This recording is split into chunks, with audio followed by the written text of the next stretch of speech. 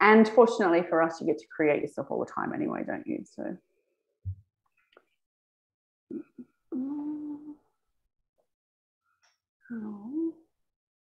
And fortunately for us, you. Okay. Oh, definitely turn That that was one down. me, though, not you. Yep. Welcome, Gotta love. YouTube. I'm live with Kate Martin, and welcome, Kate's fans and followers and friends and family. Thank you all so much for being here today.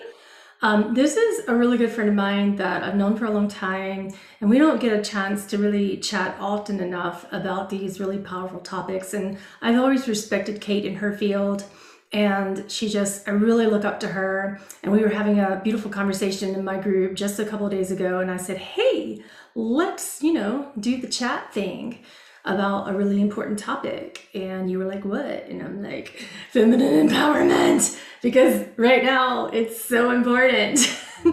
And it just still feels like we're breaking through 4,000 years of patriarchy. Mm. I just wanted to talk about that. I wanted to talk about women in the workplace and the capacity that we have to be empowered, to be clear voices, to speak with clarity and strength, and to be confident in that, and to not be afraid to be in these leadership roles in our complete clarity and confidence. What even is divine feminine? In the spiritual realm, there's this cute little term that people use, but they don't really know what it means. So I wanted to talk about that as well, because there's just so many definitions for what that is. And I just wanted to make it clear to everyone, whether you meditate or whether you follow New Age or not. Just what is that? How do we tap into our feminine aspects? And what does that mean? How do we tap into it powerfully without seeming or feeling weak or vulnerable or, too emotional or passive? I'm just a big advocate of that. So I wanted to bring you on here today, Kate, and get your take from, how you lead and guide women, and what are women saying right now in business? Like, what do you feel that your challenges are with keeping people confident in their business and in their leadership roles? Wow. Thanks, Pamela. Well, I'm so glad that you brought up that it's 4,000 years old, because I was wondering, how do we get rid of multiple generations of the way business has been done, which is so masculine. And to be honest, for generations, I've been masculine. I mean, for decades, I've been really masculine in business, coming from fitness and health background, and being busy, being very sales and target driven. And it's not really until the last few years that I feel like a kid in a candy store with this spiritual stuff, but I'm very, very open to it. It's only the last few years that I've meditated. It's only the last few years that I was lucky enough to meet you as well and do a session with you. And that was one of the things that tipped me over the edge that I would be okay. So I'm really looking forward to this. And I want to ask you lots of questions about, our nature versus our choice. How do they get? I think acceptance is key, and I'm often saying this to my clients because I believe it to be true for myself, and that is, when you're doing something that lights you up and that you feel like you're born to do, that's definitely the thing to focus on. That we give meaning to all these other things, and unfortunately we're trying to learn how to do business. Well, I mean, I had been for the last 2 decades in business, but for the last decade only have been learning it just from men. Fortunately or unfortunately, it's just how it is, obviously, with this version of humanity. And I think that women do things obviously in a different way, but we're more sensitive, and we have to, I'm generalizing a lot today. We have to stop more because we get burnt out a little more. We're often juggling 15 different things at once. I know I like to do 15 different projects at once. Can't keep my eye on one ball. I'd like to have 20 or at least 5.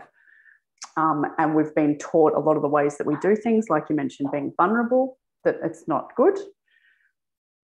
what is that label, and that the way that we do things is not productive. But I'm such an advocate that we can be feminine and relax and receive whatever that is, and we can do less and we can still earn money. There's many times I've been in mentoring groups with men and beat them in the sales competitions and floored them all, and they don't know how it was done. How can that possibly be? She's too nice. But it happened in a good way. So it's a very, very, very important conversation. Is there anywhere on the screen on YouTube, are people able to ask questions? They are. If you go over to my YouTube channel, you can see the questions when you just look in the chat. Someone also saying on Instagram, there's an echo. Maybe we should turn that off. Guys, if you're on Instagram, we're actually live on YouTube. Or maybe, have you got volume turned down? Yeah, I've got my volume turned down on my phone. Me too. Yeah. Oh, well, I'll repost this later if you want to get off it, if it's annoying.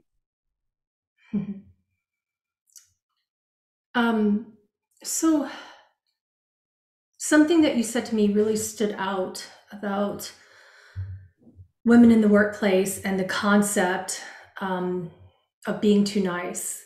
Because the reason why it stood out is because a friend of mine talks about this a good bit, and she has a pretty powerful role in a corporation right now in her job, and there's not a lot of women there, you know, it's mainly men. And when she goes to her business meetings and things of that nature, and they're bouncing ideas around, there's a lot of things that aren't working in her company right now. But she's not the CEO, and she's not, she's got plenty of power in her role to be able to speak and to be in a meeting, right? But then when she attempts to speak, even though her guidance and her advice about projects and whatnot, you know what I'm saying, you're smiling, it's spot on. And it's just a new take on all the other ways that the project currently isn't working, okay? And then she speaks up and offers some really logical, sound, basic, like great advice, right? And then when she does, they're like, let's say her name is Kate. They're like, no, Kate, no. Has that ever happened to you? And do you know any clients who that ever happens when the females speak up, and even other females? It's not even just men, you know, it's females patronizing each other. That bugs me. And I wanted to get your take on that. Like they generally shoot her down and they're like, no, that won't work. No, just no. Mm-hmm. She doesn't even get to talk about it. Well, it brings, I fortunately haven't had to deal with that scenario, because if I did, I immediately would leave and start my own business, because mm-hmm. that's all I've done. I've worked for myself since I was 19, because I can't stand that. Not because I can't stand the male patriarchy in business, but purely because if I have a good idea, I'll go do it if I don't need other people to execute it for me. But that's because it's my personality. In terms of, I think in the workplace, that's like expecting, obviously, the narrative of mainstream media, worst, bad example, but expecting the narrative of mainstream media to change. Okay, maybe there's a few more decades before things will start to change. I think it's very important that women get into roles of power, even though that feels like it's a very loaded word. Mm-hmm. I see that that's probably the only way to change it, because I'm dealing with people who own their own business. So if their spouse or a relative or somebody close to them doesn't necessarily believe in them, usually they've got the fortitude or gumption to say, okay, thank you, but I'm going to do it anyway, because we have to, because we work for ourselves. So it's a little different. I wouldn't be able to tolerate that. I also have a very small amount of tolerance for, that's okay, that's fine, you be you then, your company, your problem. I guess it's the taking on the responsibility of how much of that will be tolerated. Are we allowed to not are we not allowed to stand up for ourselves? What if you're going to get fired? That many people have that question to me where they're like, look, this is my job and I'm in this job while I'm attempting to build my business, which is going to be my power zone. And they just like legitimately feel that they can't, like particularly single women, when that is their income stream while they're building their business in particular. There's this matter of, well, do I put up with it? And it's very denigrating, very difficult thing. And I observe it a lot. It comes up a lot. And then I think about that because I'm with you. I would just be like, I'd quit straight up, rather be homeless, but you know, however, I have kids, like I'm the only person with my income. So even though I say that, like, would I really, probably not. Probably I would, take a little bit of time, interview, find another job, or, maybe that would be the time where it forces me to begin my own business a little bit more. Who knows what it would be. Maybe that would be the time for me to use that as an opportunity to perhaps talk to the male CEO and just be like, hey, what did you think about our last business meeting? Person to person.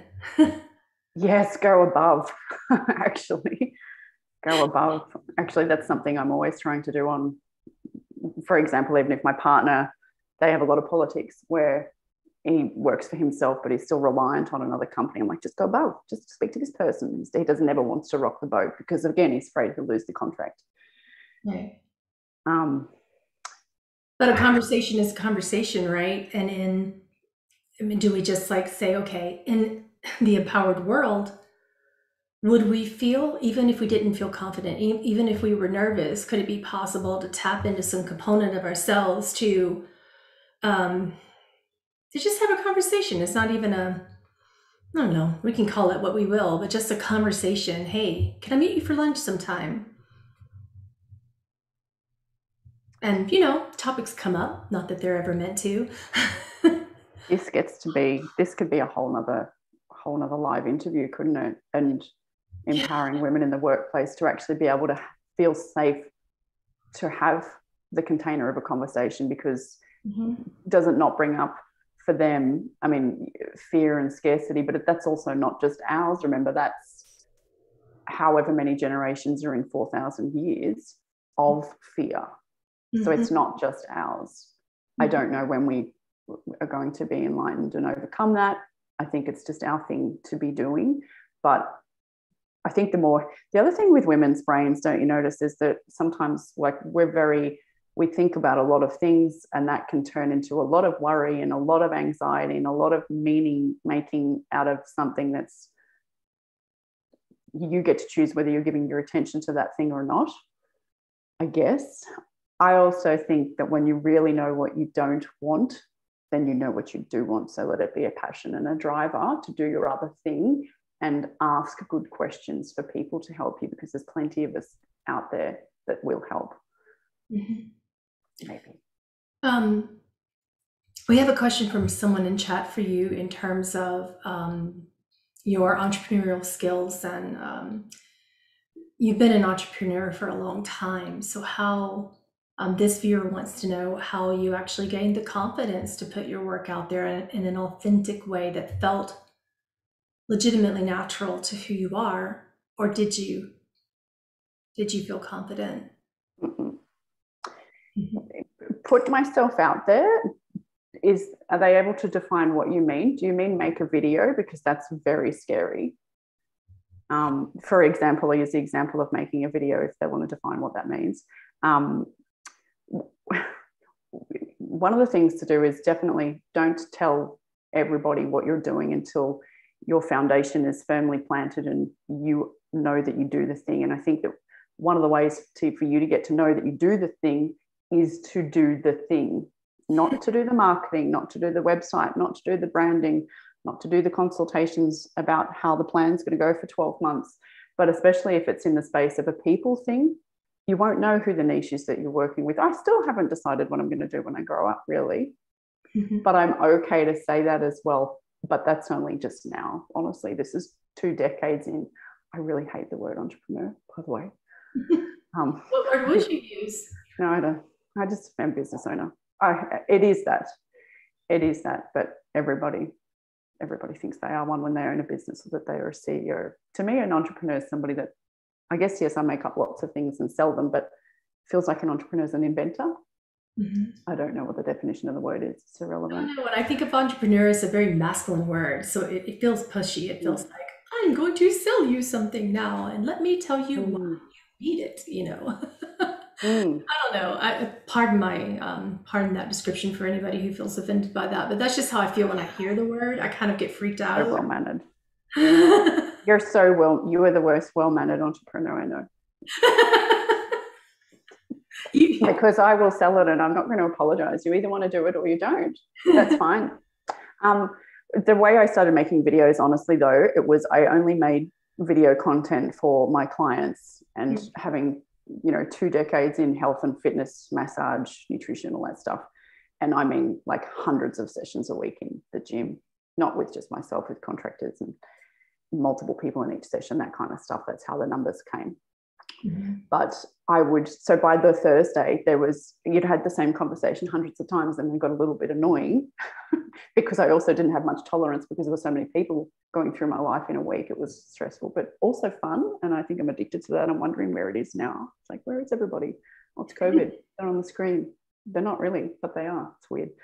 I made content just for them. So if you are wondering how to put yourself out there, you put yourself out there because you've decided that you're going to do the thing. You don't have to publicly claim it until you feel like no one can knock you off your perch. And the people that are closest to you, tell them how you want to be supported. If that means, don't look at my stuff, don't comment on my posts, don't tell me that I'm looking at the wrong place and not looking at the black dot. I'm making a camera thing and looking over here.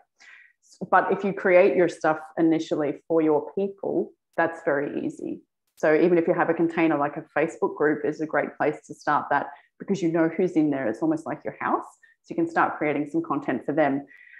Because I've always been an appointment person for a couple of decades, as well, like yourself, actually, we say that we're going to go live at a certain time, or I will say that I'm going to turn up for the session, or I'll say that I'm going to do the seminar. I've always done lots of face-to-face free seminars, like every month for 20 years.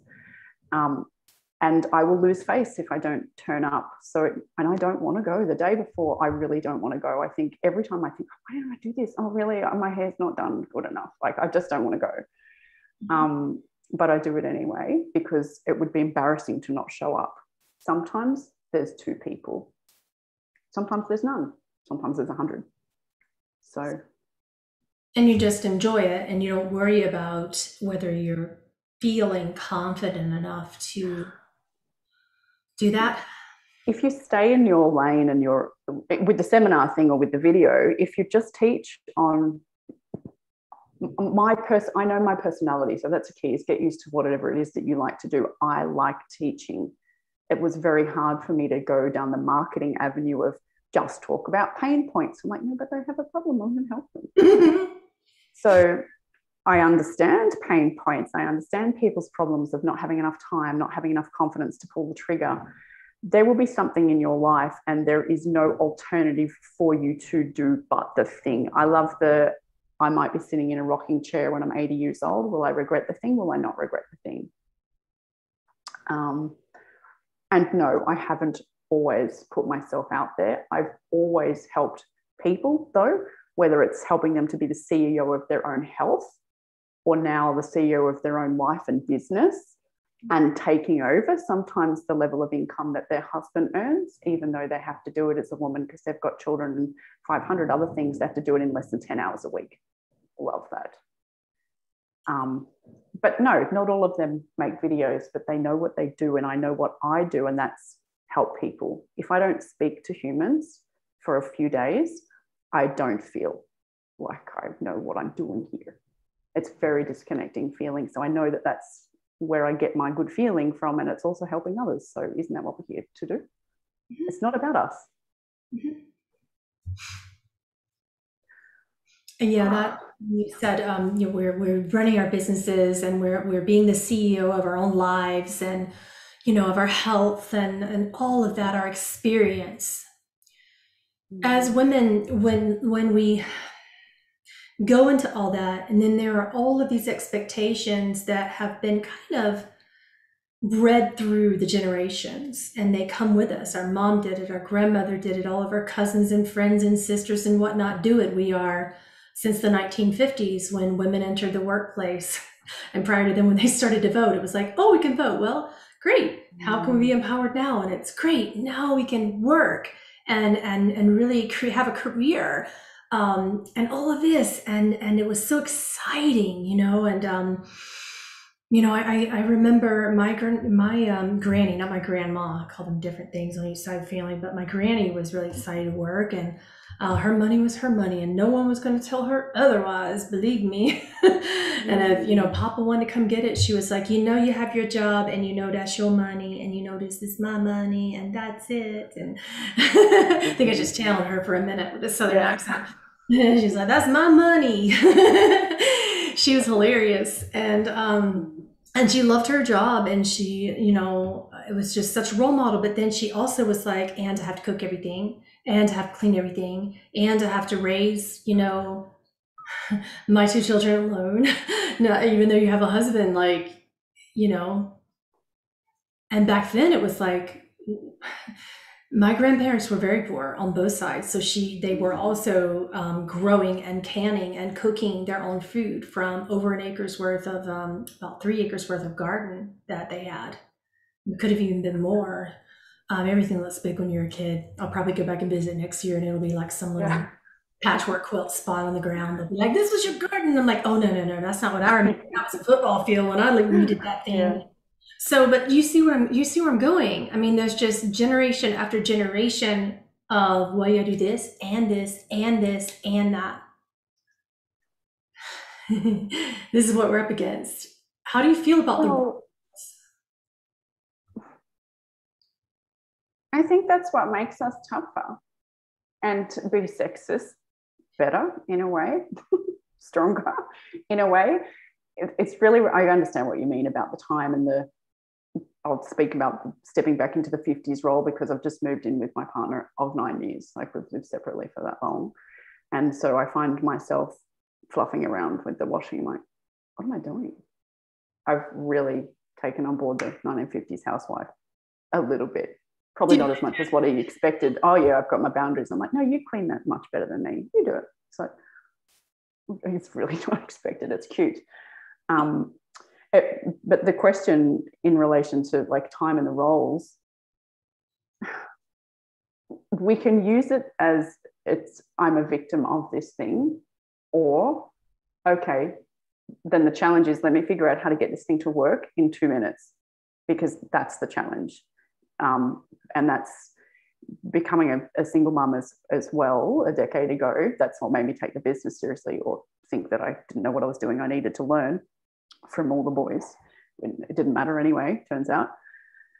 But there's just not enough. There's not enough time. And then when COVID hit and the whole world was homeschooling as well, I thought, okay, I'm cranky about this, but now instead of having 40 minutes or 4 hours, maybe I have 4 minutes.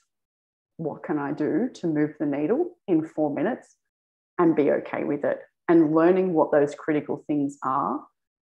There are plenty, by the way. It is sales and marketing. And if you have an issue with the word sales, and I know lots of people in the spiritual realm maybe do, maybe I'm judging, name it something else. It's really just helping people. That's all. So putting up a useful piece of content is a good idea for somebody. Going and helping one of your clients is going to make you feel better. Do that. Reaching out to people that you've helped in the past that you actually want to connect with because you thought of them when you were in the shower, not because they were on a contact list or a to-do list, which is the male way to do it, which is the Yeah. way we always do it in gyms, and they have to ring people from the back office. And whereas women just, they're like, oh yeah, but I was just thinking about Betty, so they'll just message Betty because they care. Allowing yourself to care, actually, that's the strength that women have that I love that. actually technically is sales and marketing anyways. We're just caring. Caring. I like that. I like that word that you're using to describe that, because I use the word vulnerable, but when I use it, with my students and clients, they're like, "Ooh, vulnerable. scary, but when you use the word caring, it's about receptivity, which is everything that divine femininity is. And it just encapsulates receptivity, the capacity to be vulnerable, the capacity to care, because caring can feel vulnerable, you know? And I don't know a lot of people in this world who are genuinely caring and genuinely compassionate in a way that they can give caring and receive caring. And that's the nature of divine femininity that I love. And I would love to talk about how you see the potential of that going into, not just our business women, but our non-binary business people and all of that, our gay men, anybody, whether you're a man or woman, or I don't identify with any particular sex or gender, everybody has a divine feminine and everybody has a divine masculine. This is not about your sexual preference, nor is it about your gender. This is about your levels of receptivity, vulnerability, and compassion, or caring, as Kate so beautifully put it. For the divine masculine, is about what Kate you really exemplify this, your ability to be clear and succinct in your speech and act whenever you feel passionate about something and just go get what you want. That's that drive, that motion, but it needs something behind it. It needs that receptivity, that caring, that humor, that you when you laugh, you just light up. It's something I notice about you always. When you laugh, you just shine, right? That's what's behind that, right? So how can we exemplify the use of both of those things without being so afraid of caring and showing that we care? It's interesting. And being able to care and make money, and not putting, I think it's the labels and the baskets, and everything comes down to be yourself. Because by nature, if you're following Pamela full stop, all you do for a job is care, and all you do for a hobby or side gig or passion or anything is care. And why is that bad? I think something that's not talked about probably enough is that everybody is different. This is why I don't follow too many other people and copy what they do, but it's just a boundary. When do I need to stop? How often do you listen in as to whether you need to stop? Like a few years ago, when I moved down here and was 100% online, then all of a sudden my body caught up with me. Then all of a sudden the injuries caught up that were probably actually always there, but I just had never listened. It was also, I'd been being very masculine for decades. So now I'm coming full circle. I don't know how to do that. I'm definitely not perfect. I'm learning, as we discussed, like even before this, I'm learning how to be held by a masculine person, still run my business, but be feminine and be masculine at the same time. I don't know. I even get confused with that stuff. But the savior is pausing and listening in, and I have this new skill, and I watch Netflix. Like it. Love it. I never used to let myself watch television or stop, but now I do, and it's okay. Good. And for simplification of terms of divine masculine and feminine in business, when you're honoring yourself, masculine is when you give, feminine is when you receive. That's all that it is. And when you are really exchanging and able to interchange all of that, in such a wonderful way, it feels like flow. It just feels natural, like as natural as my inner conversation the other night where we're like, hey, let's just have a chat about some things that are on our minds. And it's just really important. Because sometimes if we start thinking, oh, well, this is the masculine, do I have too much of it? This is the feminine, do I have too little? Then we start picking on only one part of ourselves and drawing it out and criticizing it and being like, you're too masculine, beat that down, make yourself more passive, and maybe you should stop being so mouthy or being whatever. And no, that's great about putting yourself out there and being who you are. But people have inner critics in my field, and if they become too masculine or active, their inner voices will say, that's too much. And they'll beat themselves up. Their thought process is like they're like a little monkey jumping around, just saying, tone that down and push this up and da-da-da and da-da-da. I, speaking of criticism, I mean, people are often afraid to put themselves out there because they will receive that. I don't know if it's that I have a blind eye to it or I just don't see it or I don't get any. I very rarely get any, to be honest. Some of my closer friends, when I put myself out initially, said, Yeah. what are you making a video for about the fact you ate ice cream? Just don't eat it. We know. Do you know what to do? Just don't eat it. I'm like, no. Because I sell myself online, I want people to, understand where I'm coming from. And then when I meet them face to face or they go to sign up or something, it's like they've been watching you on television. So it really does actually just smooth out those transactions. It makes it easier to run your thing. But you, Pamela, I have not ever seen the amount of barrage sometimes. Are you happy to talk about that? And the beautiful way you handle it, it's almost like anyone would think you were Paris Hilton. Like, why? And I don't know. Anyway, you're the epitome of, if you want to look at how to handle criticism and have a still a nice conversation that comes from a good place. I don't know how you prepare yourself to even do that. I'd have to just kick them out of the group maybe initially.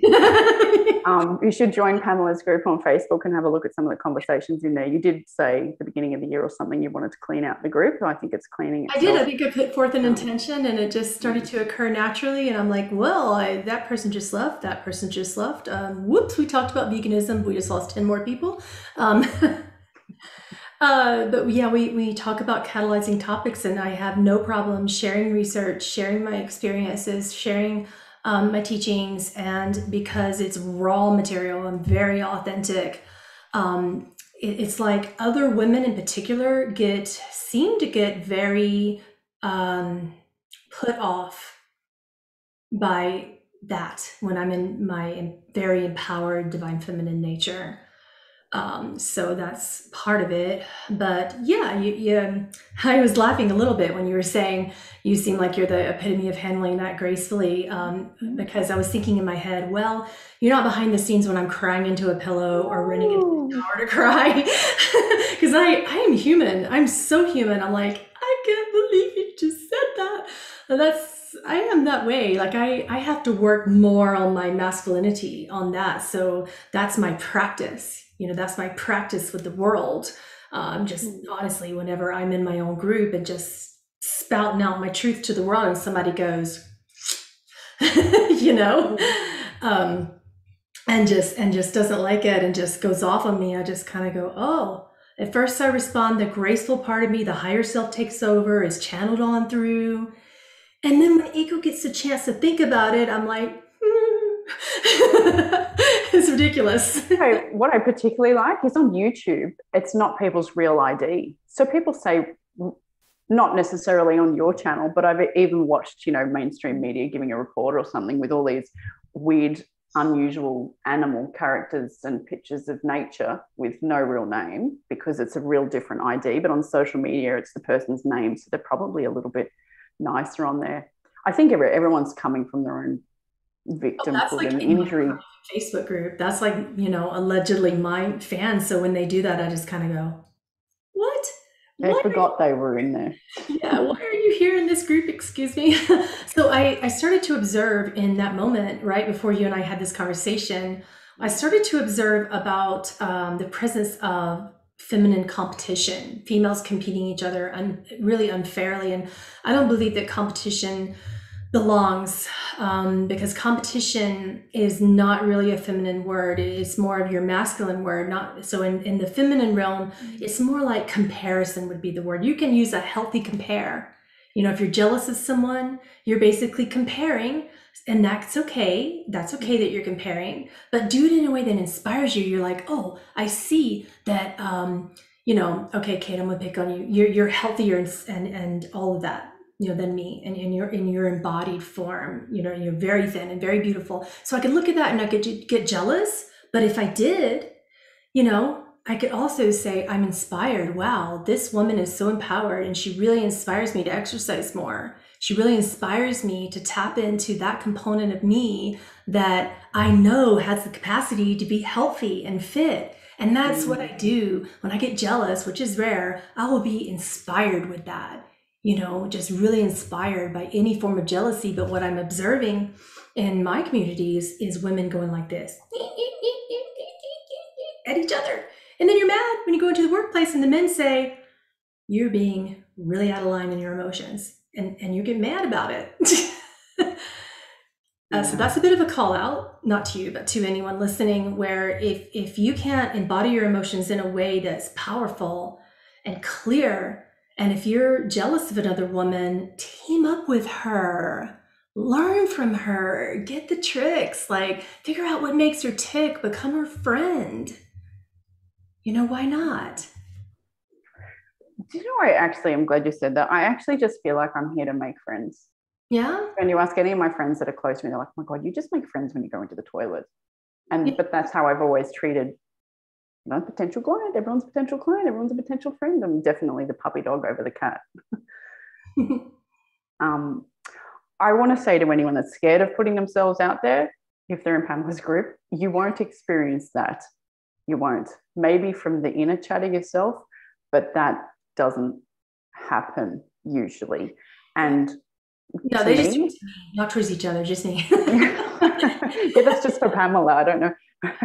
She's sorting a lot of people out. She's able to do it. You were saying something that I know of. Oh, about competition versus comparison. Was that it? Oh, I love the way, you're then my idol for me to say, well, when I feel jealous, I'm going to get to learn to do that, because for myself, I just have to stay off topic, or not watch what that person's doing, because no matter what level you're at, like 6 cents in the bank, 6 figures, it's irrelevant. We all have somebody that will trigger us for whatever reason. For me, I have to not pay attention, and then I can resolve it by not digging too much, actually just by choosing, okay, well, I feel this, that, and the other, and then tomorrow I'll choose to feel however, and in the meantime I'll go help my people, and then that gets me back into, that's my flow. So the more time you can spend, I think, being in your flow, the only transaction that needs to be done from a business sense, if you work for yourself, is make sure there are things out there, not necessarily all your prices on your website or your social media or anything, but that people know that they can hire you to do the things. So you make a piece of content, might be writing, share a photo, whatever it is, and say, if you'd like to hire me, message me on here. It's a really hard sales tactic, that one. What's I love it. I'm kidding. It's not a hard sales tactic at all. It's a call to action, saying, I do this thing. If you'd like to work with me, send me a message. And then you can have a normal chit-chat conversation, maybe even get that person on the phone, which is also an enlightening part of business. I know at your level you wouldn't do that because you have a larger crowd, but for people that are starting out, I think it's underestimated just having a conversation with that person. And this is not to close them or overcome objections. This is because you don't know if you can help them.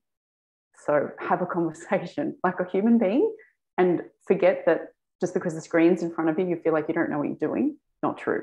It's like a conversation on the telephone, and we all remember what those things are. So, this one where you dial, do that anyway. And that's, honestly, you can get to multiple 6 figures, just to go masculine with it for a second. You can get to multiple 6 figures just by doing that and choosing who you work with. You don't necessarily have to work with everybody, but you won't know, especially if you let them click links and go into places, and then you can get weird people, I guess. Yeah. Or you can decide not to attract them, which is obviously what you do. You call them in. I don't know, like I attract less and less of that over time, but it's still, they sneak through anybody. It just comes through no matter what. So even the concept of law of attraction being like, well, if I'm this way, then I will never attract creeper women. You will attract creepers. You will, for whatever that judgmental term looks like to you. It is what it is, and it makes us feel like sexual objects.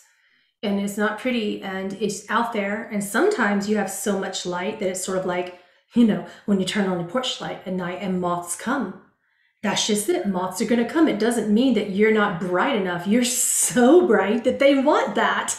And that's another component of law of attraction that not a lot of people talk about. They're like, well, you need to fix your vibration and da da da da da. I'm so done with that. It just blah. Can you talk more about fixing for a moment? Yeah. Because even I was having a conversation with a client this week, and she said, "Oh yes, I know. I just need to get rid of this, or get over that, or overcome that, or let go of whatever." No, actually, you're fine how Like, you are. right. I mean, and are we sculptors? Do we need to dig in, are we like architects with tools like pulling out things? And if you are, you better be looking for gems because that's what's in there. It's not crap that's in there, it's diamonds, you know. It is. I mean, and it's what's in there is beautiful, but we don't need to be excavating all the time and thinking that we're going to pull out shit instead of shiny diamonds. Wow, that's a really good way to put it. But if you're going to excavate, expect goodness. Expect that if you pull up something that's hard to feel, it's not because you need to fix it. It's not because you're ever broken to begin with. It's because it's a diamond and it's rough and it needs a little bit of polishing so you can shine. That's it. That's all that it is and ever was. So law of attraction in its misunderstanding just really triggers me. I get all passionate about it. Please keep going. Oh my God. Yeah. I actually, before as we were talking about like people going off on my Facebook group on me when I post something they don't like, I'll do a shout out to my friend Miriam Hasna. She's an incredible mystery school teacher. I was stalking her site today, just randomly. I pulled up Instagram while I was trying to sit down with you and I saw something and I went, ha ha. So I brought it up because it's so powerful and it's about allowing your social media space to be your sacred space. If you're on Twitter, mute people. They won't know. If they're bugging you, just mute. You never have to see them again. Do you know how many people on Twitter I have muted? I'm sorry, Twitter followers. I love you, but I'm tired of hearing about all the new world order and stuff. I'm just done. So I mute you because I just really want to focus on my frequency. So I pulled up Miriam's page today. It just kind of came up while I was trying to sign on with you. And she wrote this about her sacred space and her social media space to build her business. She wrote, "In my space, stop thinking you know everything and need to have an opinion on everything. Keep your well actuallys and bad faith arguments. Respectfully, your follow isn't worth as much as you think it is. If you don't agree with me or how I use my platform, please cancel me. But leave the petty control dramas, manipulation tactics, psychic games, and energy grabs for someone who doesn't read and see energy. If I'm not for you, I'm not for you. If I don't like your energy from jump, I'm blocking you." Straight like that, no questions asked. If you like this post, if you think this post seems out of character for me, it's only because you don't actually know me. And right now, Anya and I are going to go copy that picture and put it in your group. And it's not even, and before she said that, she was talking about her level of empathy and how we as empaths just sort of feel everything. And a lot of times when people post things, they don't stop to think who they're posting to. It's like you're telling people what to do about their lives when we didn't ask. So in order to be stepping into your divine feminine power, I'm going to give you just a little bit of a take on something that a dead yogi told me. He said, "I'm not here to give advice and I'm not here to receive it." So see how that feels with you. When you feel like you're giving advice to someone, how much of your business, how much of their business are you projecting your thoughts towards? And how much diminishing are you doing of their mastery and power by doing so? I don't give advice unless someone directly asks me for advice and says, "What would you do?" Or unless I'm sharing from my own experience or just a teaching from what a master shared that you can take or leave that may or may not be about you, but it's not direct towards you because you are your own master. So for me to say, "Hey, Kate, I know you said this about the washing machine, so I just want to tell you it might be better, if you just did laundry every now and then, Kate. I mean, what's it going to hurt you?" Your energy right now, right? Okay, Mom. Yeah. Please don't eat me. So that would be And my dinner. mum says that. Right. And how does it make you feel when someone gives you advice about something that you really didn't even ask for?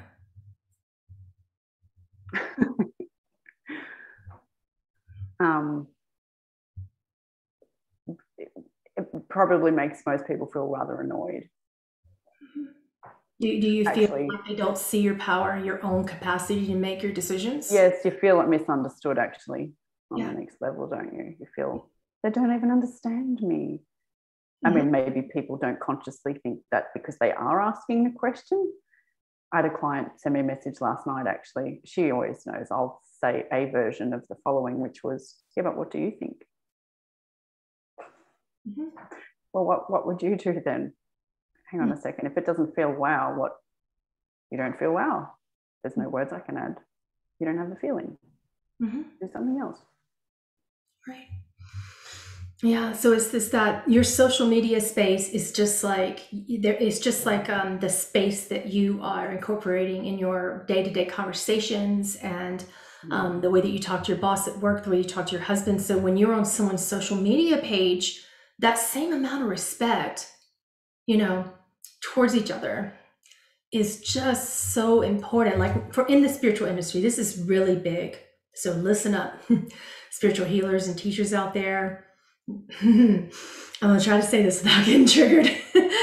So when you come to me, okay, someone who has been in her industry for 21 and a half years, and you say to me, your spirit guides came to me last night and they told me that you're sick and that I need to send a blessing. That's very denigrating to my power, my mastery, my capacity to know exactly what my spirit guides are saying. Number one.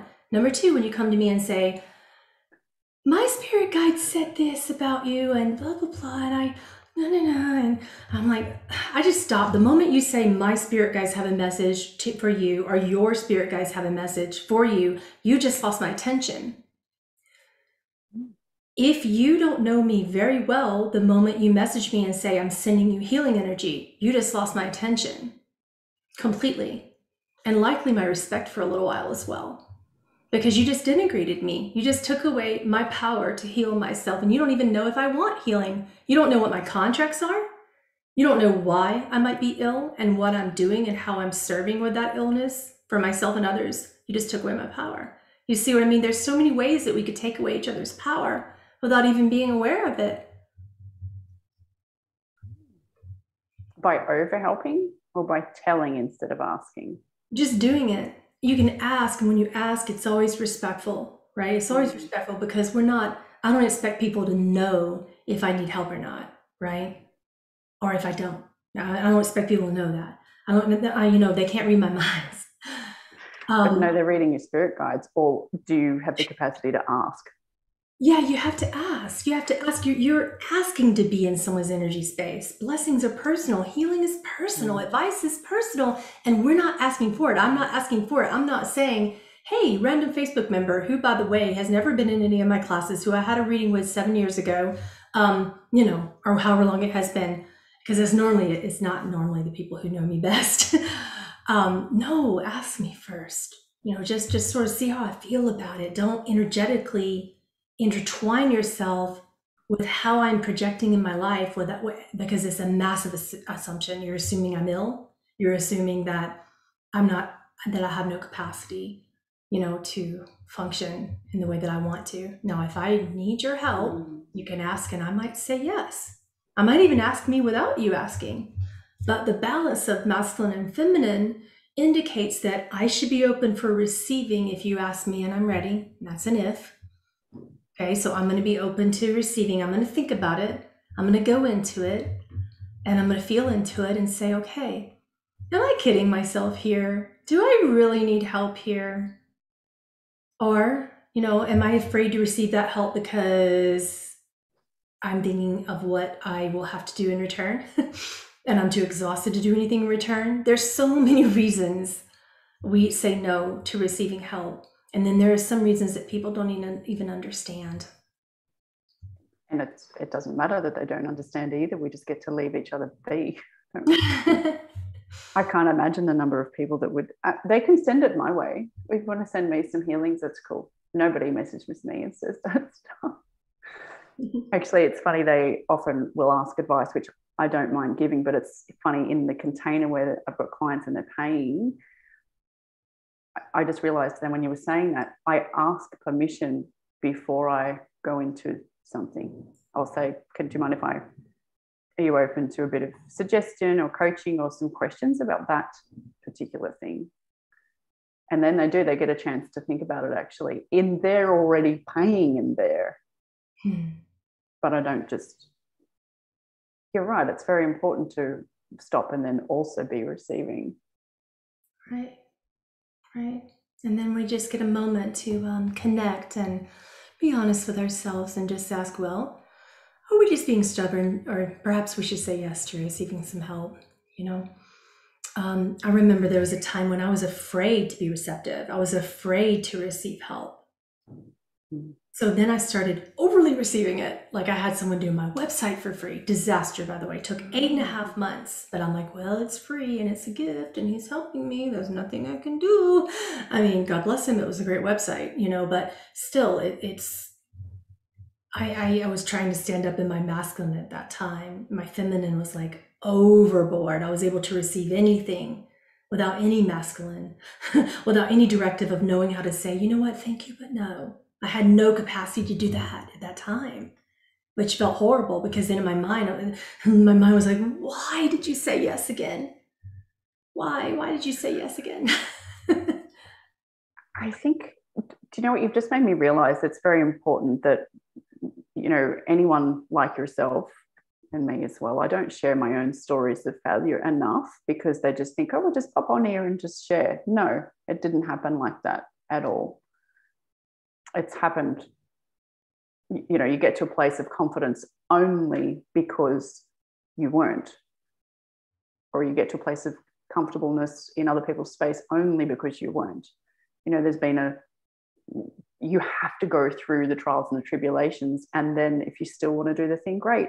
If you don't, that's also okay as well. It doesn't mean anything, in terms of success in the masculine space and your money, etc. Most of the people who achieve whatever you want to put on Forbes millionaire whatever list have also been bankrupt multiple times and could have and should have given up. That's just a very random paperwork example.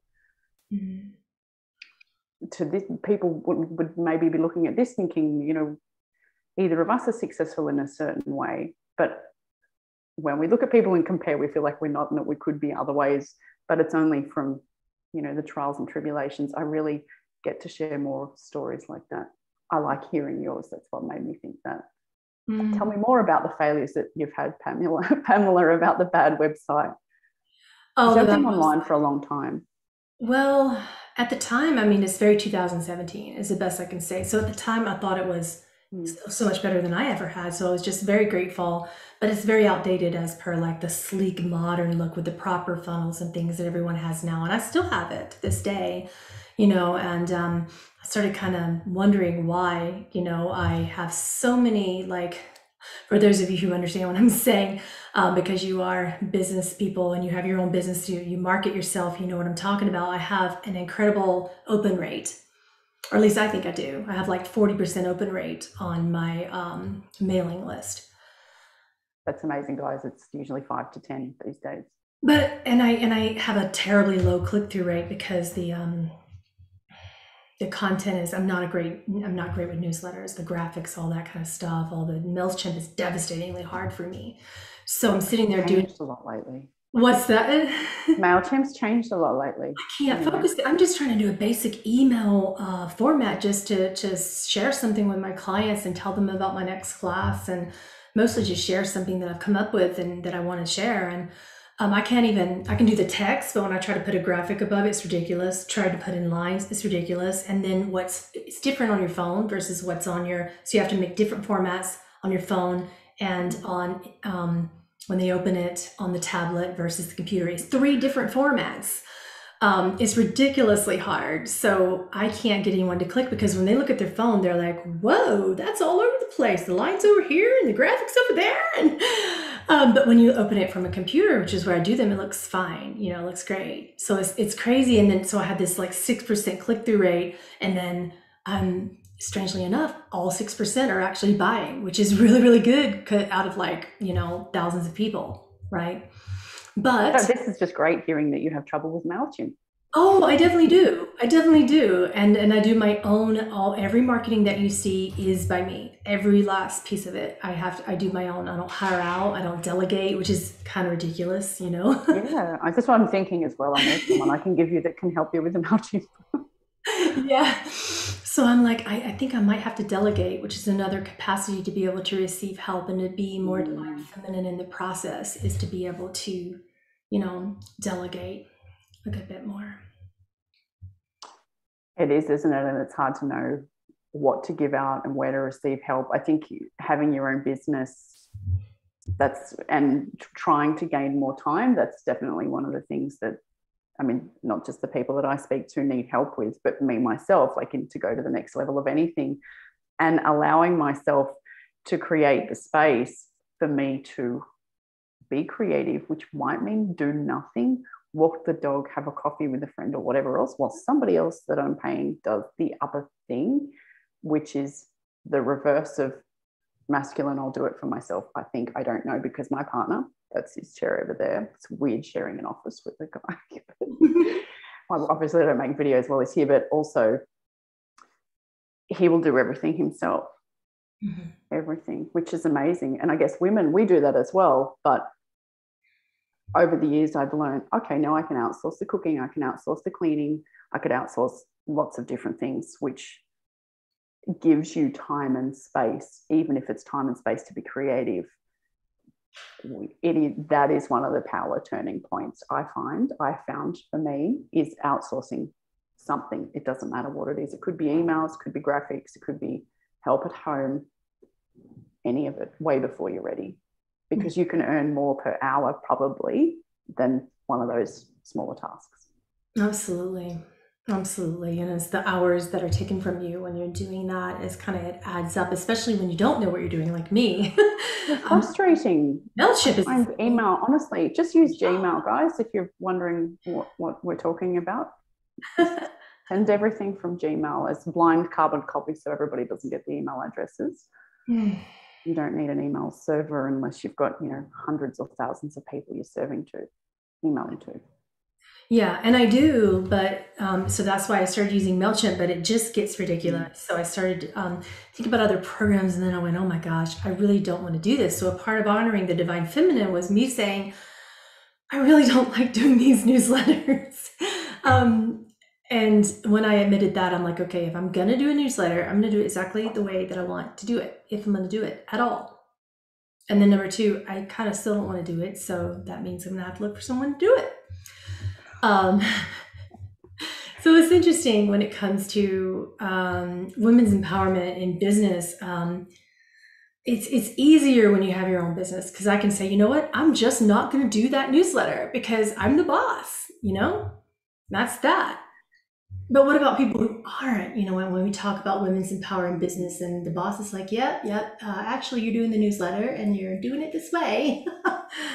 What then? I've never thought about that from that perspective. Actually, good question. I think choosing to do it as well, like not necessarily saying, okay, boss, I'll do that. I mean, choosing within yourself to do the thing or to not do the thing. So if you have to do it, then you have to choose to do it, because then you give up the resistance. You mentioned something before, which was around deciding and choosing, like whether you were going with the email server or whether you weren't. This has been a theme the last week or two with my clients, of choosing or not, or actually even deciding to give up. How do you make decisions? Obviously, I don't know, but I'm presuming who do you call on? Well, do you channel people, or do you do it yourself? I do it myself, because I'm here to be human. I mean, those beings that I channel do not have bodies. So I'm sorry, you don't get to make my choices for me.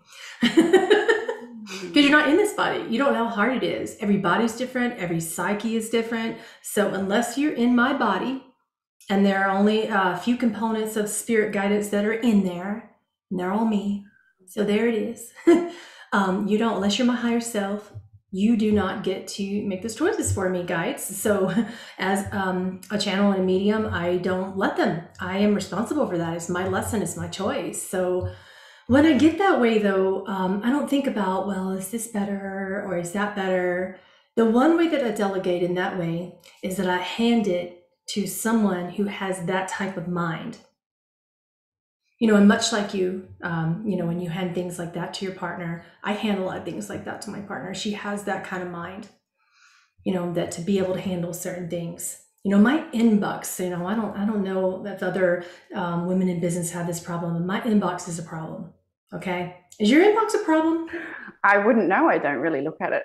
So I guess Okay. so. I respect that. I wish that I would. I don't finish deleting emails. That's everyone who's worked with me with admin looks at it and goes, "Oh, having a heart attack. Why aren't you clearing your emails?" I'm like, "Oh, if it's important. If the leg's fallen off, they'll email 3 times." I love that. I just hand it off because and some people in spiritual industries are like, no, the teacher needs to answer every single email. I read every single email, but I do not answer every single email. I might answer like 5% of every single email, if that. You can ask Anya if that's true, because she's probably here right now in the chat somewhere. But that's what I think. That's how much I think that I answer. And the reason being is because people don't exactly know how to properly enter another person's space with emails. Boundaries. You've decided there's a boundary there. Mm-hmm. So I get these emails and it's like, so I'm reaching out after our session because I had a question. I'm like, oh, great, you have a question. I'm listening. I'm ready. I got my fingers on the keyboard. And then you're like, so when I was 5, and then I'm like, oh God, here it goes. That's my head. When I was 5, this happened, and I entered into this really big dynamic of this powerful core belief that really changed my life. But it was so hard, and then my mom did this, and then my brother did that, and then this happened, and then that happened. So I learned this, and then long story short, I'm like, oh, that is not going to stop, and then it goes on for another 6 paragraphs. That's my email. That's my email box. And no wonder you don't answer them. Mm-hmm. And I don't answer them because I find it very intrusive, because I'm looking at that and I'm like, okay, number one, is this person a student? Let me figure out who this is. I generally will answer my student, right? And if I can't, I will have, Anya do it. I'll have that happen. But, and I'll have her answer in a way that comes directly from me. She'll ask me and I'll say, oh, yeah, I get that. Tell them that. And then she goes back and just writes exactly what I said. She's not doing it on her. It's not from her brain, it's from mine always. But with that exception of like students and clients that talk to me regularly, if you come to me and you're like, yeah, you know what, I'm on your Facebook book and blah, blah, blah, blah, blah, I'm like, okay, I don't actually know you. I can sense you when I want to, but I don't know you. We don't sit together. We don't have sessions together. So don't overload me with your whole life story in several different paragraphs that are painful to read. There's so much. We're empaths. So think about a person's space in spirituality, and think about that not just in spirituality, but everywhere. Think about when you are emailing people, when you're messaging, when you're texting, when you're leaving voicemails. Do people do that anymore? I don't know, with voicemails. It's sort of this modern era where when I leave voicemails, some of these younger people are like, what, you voicemail me? Just text me. I'm like, I don't do text. They're like, well, I don't do voicemail. And I'm like, oh, how are we going to connect? I'm old. So think about a person's space. If you want to honor the divine feminine, when you're reaching out to them, be succinct, be honoring of their time, let them know who you are, get straight to the point, thank them. It's one of the things that many people who email me don't do, and who text me don't do. They don't start out with, by the way, thank you. It's only like my students and my long-term clients who do that. Mostly everybody else will not. They won't thank my team. It's just, hey, where's this? Hey, I thought you said I could have that recording. and that's what we hear, because we're empaths. We're receptive. Our divine feminine is open. So we read that and we think, okay, fucker. I mean, do you, what do you want from me next? So you thought I was well behaved. You didn't know. No, this is great. I mean, this is obviously for people that are dealing with thousands and hundreds of thousands of people across her channels.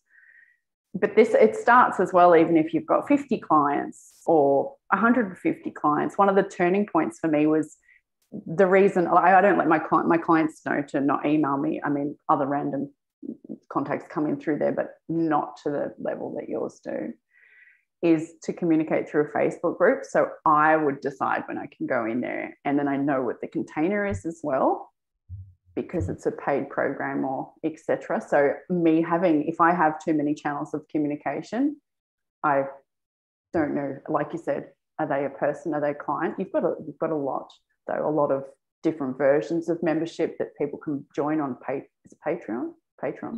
Yeah. So out of like, hundreds to thousands of people that we may know, not just in business, but personally, because I have the type of email that it puts all of my emails, both personal and business, and I have a spam email too that I give, like, say, to the mall or wherever I am when I buy my kids clothes and they want to put me on a program. It's a spam email that they get.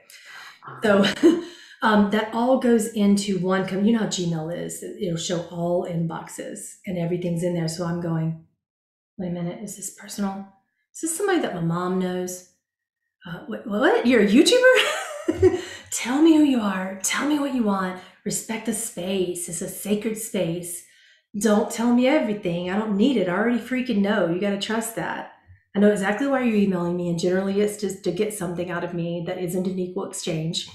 But sometimes it's to say thank you, which is wonderful. If it's a student, so I get a lot of that. It's so beautiful. They're so respectful of space.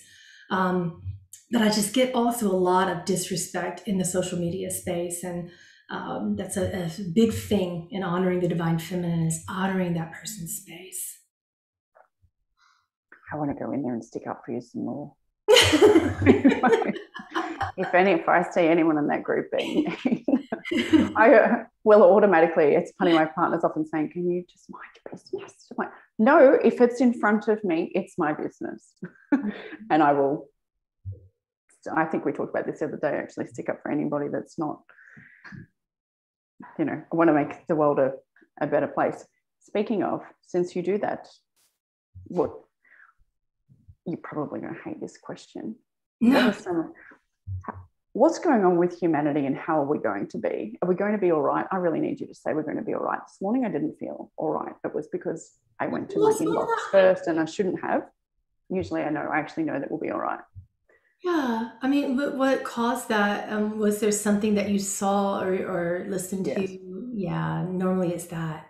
Because normally we're in our space and we get up in the morning, we generally in that space of peace, and you're around yourself and your beautiful doggy and your partner, and in your space that's so energetically, grounded in your home.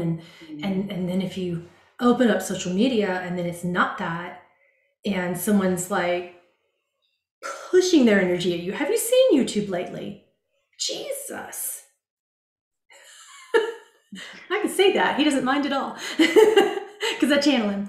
So, sweet baby Jesus in a manger. If I see one more pushy YouTube about the end of the world or the apocalypse or words that I don't even understand about the deep state, I'm going to lose it. And I'm going to lose it on you. There's one thing, and I've shared my truth lately about that. I believe that there's a lot going on in the government. Absolutely, there's a deep state. I mean, anybody would be just kind of out of their mind to not believe that we don't have corrupt governments. And you guys are surprised about child sex trafficking? Really? Of course that's happening. And if you're going to bitch about it, do something about it. Yes. And talking on the internet is not doing something about it. Exactly. Actually, email the Member of Parliament. Anything that you see me post, I have already sent at least 25 emails. I'm exaggerating, probably 5 on the topic. Or it's really just there to trigger you to learn to think for yourself. Yeah. Or go all out. If you're going to have a Facebook and a YouTube that's about this topic, make your entire Facebook and your YouTube about this topic, and then go out and start a nonprofit organization and go for it. But don't armchair critic me about deep state. Because I know. Intuitives know. Other intuitives know. Silence is not consent. Silence is safety. And silence is sacred. And that's my right to be silent about it and talk about it when I want to talk about it. So I sat back and I listened. Oh, I felt that energy. I sat back and I listened and I just went, oh God. Now I heard people criticizing me. Well, Pamela, why aren't you? Why aren't you? Why aren't you talking about the vaccine? Talk about COVID. Talk about this. Talk about that. And I'm like, back up. I'm observing right now. I'm listening to my guidance. I'm watching the universe conspire to heal this. And it is. And we are.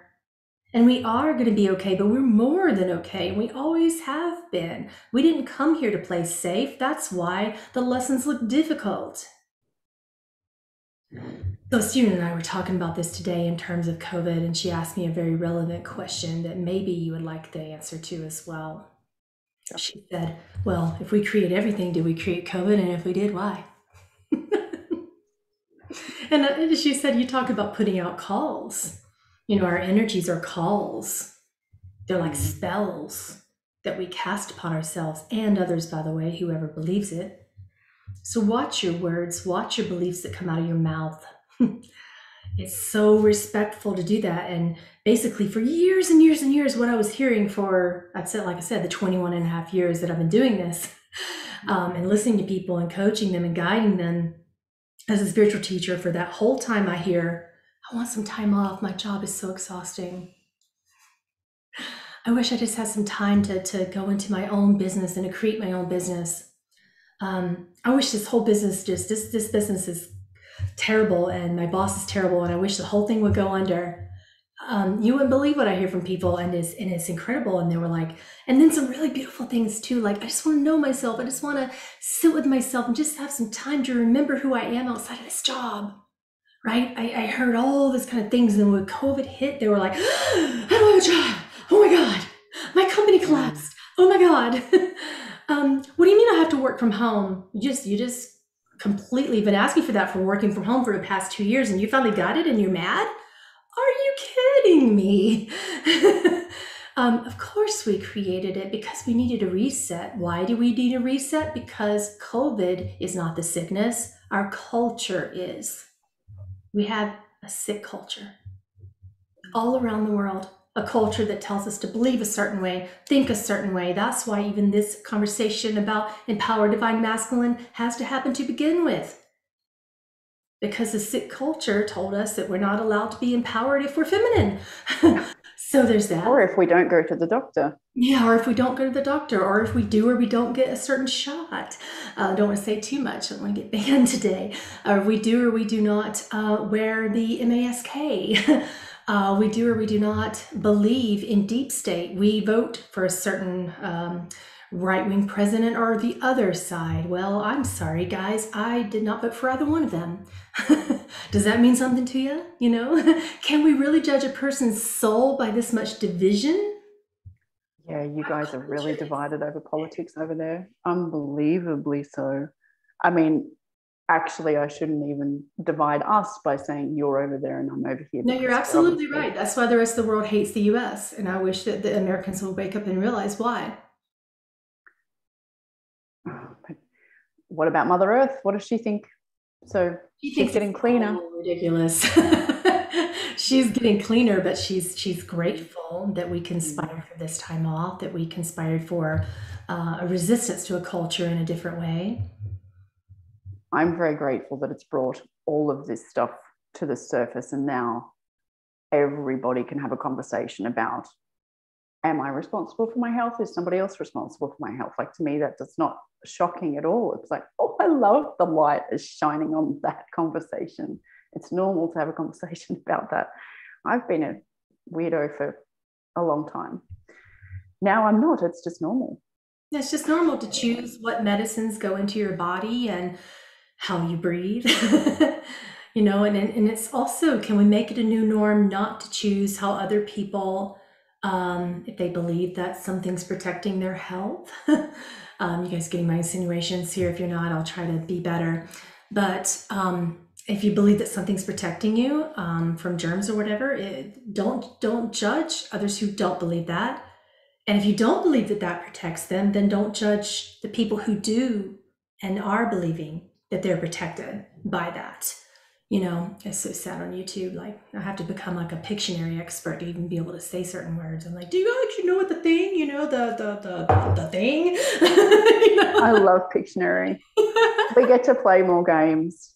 Yeah, but that's This whole thing. all this is a game. All of this is a game for us to stay in our power and simultaneously understand that everything is about equity.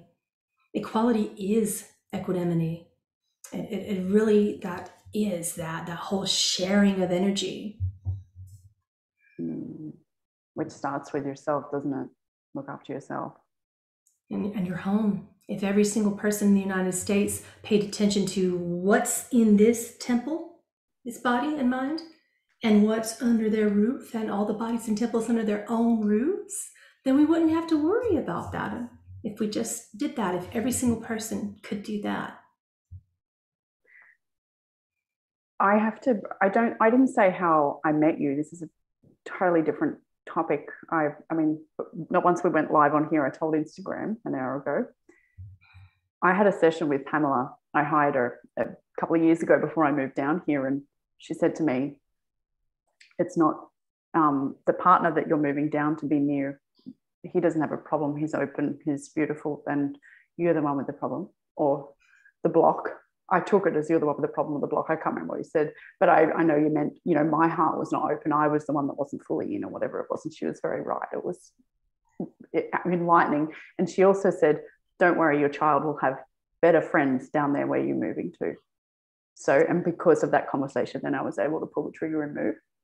Anyway, it was very enlightening, guys. You should definitely have to have a session with Pamela for whatever reason. She's amazing. I wasn't saying that to wrap up. I don't need to wrap up. It's up to you. Okay. Yeah, we have a cool story, and then we would talk every now and then, just randomly the universe would bring us together. So this is one of those occurrences, and it's good. It's fun to get to know you better, and I love how you're helping people. I've been following your work for a long time, and I love what you do in terms of how you help people start their businesses, but not only the ones that are starting it, the ones that want to branch out and reach twice as many people, the ones that want to start from scratch or become absolute multimillionaires, and even the multimillionaires that you work with that want to branch out and perhaps work towards billionaire, whatever it is that people want to do. They can. Can I say that B word's never been in my vocabulary or a client of mine's vocabulary? It's funny. I asked a client, hey, do you mind if I use this part of your testimonial and your picture on one of my sales pages the other day? And she said, yes, but can you please put in the bottom line there, says, really the reality is I got back time, because my clients aren't trained to be billionaires or even millionaires, really. 6 figures is enough. Multiple 6 figures is enough. Hell, just being able to take care of yourself and your family also, I think, is enough. People just need time, and women aren't motivated by money either, and that's okay. Just help people and look after yourself as well. And if you are motivated by money, it's okay to be motivated by money as well, as long as your passion is in it and it is a true calling from your innermost self, from your desire. There has to be a calling. I just cannot stress that enough in the divine feminine empowerment, that if the calling isn't there, the only thing you're doing is just showing up, throwing a bunch of masculine energy at it. That's the action, the doing. And then of course you make money. And then, for the rest of the day, you're like just zoned out. That's what happens to me if I teach a class that you guys want me to teach and I really don't want to. I can teach anything. But then, like, after I've done all the marketing in the class itself and the preparation for the class, by the time it's done, I'm just like, I'm looking like this. I'm like, and it'll take me the whole day and night to get out of that. I'm like, yeah, Netflix? Okay. This is when I start, like, with that ice cream. I have to really watch that. It's like, that's my belly. Yeah. L-glutamine's great for that, for reducing inflammation. L-glutamine powder. All my fitness friends, you know that. L-glutamine. Is that an amino acid? Yes. Yeah, a really important one that's great for clarity and brain function as well, huh? Yeah. I don't know. It's well known in our industry. I mean, it's supposed to be a muscle recovery agent, but it's really also incredibly high antioxidant and anti-inflammatory as it goes through the GI tract. So, Do you feel that most of us even absorb that from food? no, I think we don't absorb most things because we have problems in the gut to start with. Um, I think it's probably another analogy for information that we don't absorb as well, of everything that we don't absorb. But yes, because anytime we have any kind of disruptive stress pattern, the stomach is obviously where digestion starts. People don't chew, they don't breathe. If you don't have enough oxygen, you die. So let's start with air. Yeah. Chewing fixes a lot Air. of things. Yes, absolutely. I could go on and on and on about that. That's for sure. Do we want to open up questions or do we want to close? What do you want to do? Oh, I definitely don't mind opening up questions. Hey, guys, have any of you guys got questions over here on Instagram? Here's one on the YouTube that says, what does leaping into divine power look like for humanity? You're waiting on me? Really? Okay. Yeah. I can't really, I would feel so disrespectful in making that decision for you. Let's put it that way. Ascension is different this time. It used to be that there was this whole, and there is a certain way of this still going, this whole amount of numbers game going on, as the Galactic Council says when I channel them, to where so many people decide this and then that's what's happening. Well, to a certain degree, you know, that still happens. However, there's this nice little thing we have called free will, where you get to decide what leaping into divine power looks like for you individually. And when you do, you can be the example for you, or you're thinking is singular, to realize that there's a lot of other people out there who feel the same way, who are inspired by observing your actions of leaping into power. And then suddenly, all of a sudden, people are doing something different in that numbers game that they've never done before. You know, that they can actually feel like, oh, wow, this is different. This different feels good. It's not the same type of numbers game where we all are involved in some massive war or depression, you know, the Great Depression, or, you know, when we had slavery, or when women couldn't vote, or any of that numbers game. This is a different numbers game where one person says, hey, or any of you who used to do all that crap in the numbers game, you guys are kind of done with that. Like, can we do something different here? That numbers game looks different. And you can inspire people. It's about connecting. We're all here for connection. So power looks like connection right now. See, that's our power. We're not here to do it alone. Just make sure you stay 1.5 meters apart. That's hard. Like, I'm laughing, but I'm not, because America just went through that. Like, we're mostly in the green now, but you're not. And it feels so hard to even know what connection looks like right now, which is why it's so important that you honor each other's spaces on each other's websites and social media sites and on your devices, honoring each other's connections and being really supportive of each other's businesses. Like, oh my goodness, when I am on screen with someone, twice as many people get to see me. Number one, if you're worried about views for so many people who are right now, but also I get to reach twice as many people who may or may not really feel something that's different from what I'm saying, that aligns to them and gives them permission to be different. It gives them permission to say what I just said that they were thinking, but they were afraid to say. So this spiritual awakening right now looks like that. It looks like connection, and you don't need to be able to hug and be close to each other to do that. Although I can't wait until you guys can. Some of us do anyway. I think some of it changes at midnight tonight. I'm in Victoria in Australia, where we have bizarre rules. But that's because we were here to do the work. That's what I think. We are. We didn't come to play small, did we?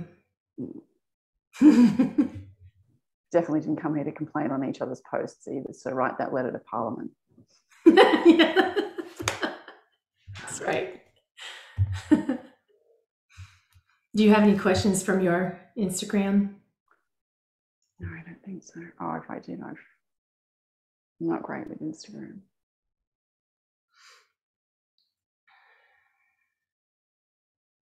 No, I don't think so. Okay. And you've answered everything that I wanted to ask as well. I was writing down questions like a excited mad woman last night. And we wouldn't be having this conversation if I didn't randomly make videos to share my perspective, because it was maybe a year ago, probably during the pandemic, I must have popped up and Pamela commented on one of mine. I'm like, oh my goodness, is that the famous person that I actually spoke to multiple years ago? And I messaged her, and I'm still like in a bit of fangirl blush.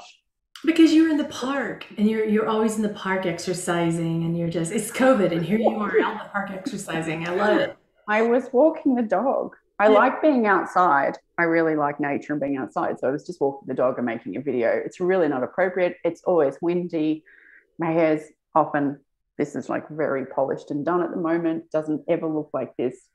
But if I held back in sharing whatever the perspective is, and actually you mentioned something early on about, respecting people's space and not just telling them.